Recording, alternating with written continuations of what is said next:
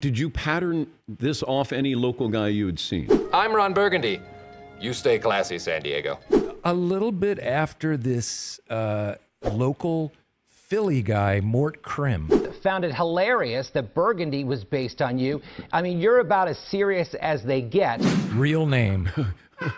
And Mort Krim was paired with Jessica Savage, who was one of the first female local news anchors. Journalistic ability and a great commitment to news broadcasting. And he was talking about working with Jessica Savage, and he still spoke in his newscaster voice, even though he's a complete civilian at this point.